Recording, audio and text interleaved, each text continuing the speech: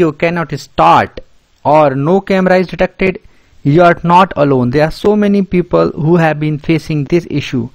In this video I will share with you 5 tips to fix this problem, and camera will work perfectly fine after watching this video.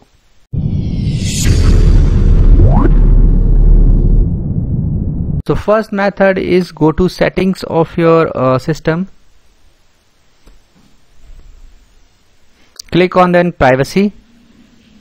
Then click on this option webcam and turn this option on. If it is off, then turn it on. Let the application use my webcam. There are so many people who have turned it off, so they face this problem. So second method is go to the task manager. Herein you can open task manager and find all those applications that may use camera. So from task manager delete all those applications which are using camera. So just close them, select them one by one like Skype, and there are so many applications that uses camera. So and task them using task manager. The third method is now go to the settings of your Zoom app. You can go to video tab